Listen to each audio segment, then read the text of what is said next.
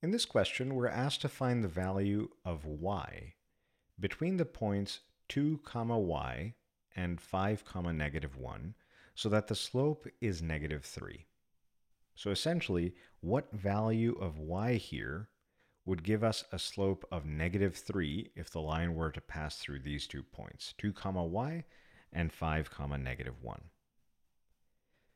With this, we can do the typical assignment as we normally do. We can assign 2, y to be our first point and 5, negative 1 to be the second point.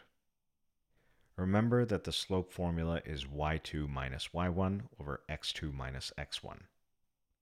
Now here, we're playing detective. We're trying to find a value of y using the other coordinates that were given and the slope that were given. Under normal circumstances or in other questions that we've done in the past, we were always given the y coordinates for the numerator and the x coordinates for the denominator. And then we had to find the slope. In this case, the slope is given to us, but one of the coordinates is held back. This is just an equation that we need to solve for y. If we do that, we'll have solved the question. So we first simplify the denominator. 5 minus 2 gives us 3. At this stage, in order to get y by itself, I can multiply this 3 that's being divided on the right-hand side over to the other side. Or, alternatively, I could have multiplied both sides by 3. It does the same thing. So negative 3 times 3 now equals negative 1 minus y. This can be simplified into negative 9 from negative 3 times 3 equals negative 1 minus y. That stays the same on the right-hand side. Now remember, we're still trying to solve for y, so I need to get rid of this negative 1 next. Because the 1 is being subtracted, when I move it over to the other side, I'm going to have to add it.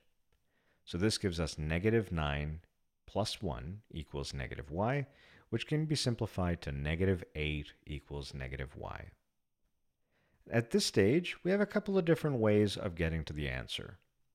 We can either multiply both sides by a negative 1, so that would make the negative 1 times the negative 8 a positive 8, and the negative y times the negative 1 would give us positive y. Or we could divide both sides of the equation by negative 1. That'll give us the same expression. A third way of thinking about this is to swap the locations. So if we were to move this negative 8 to the right-hand side and this negative y to the left-hand side, the opposite operations will happen.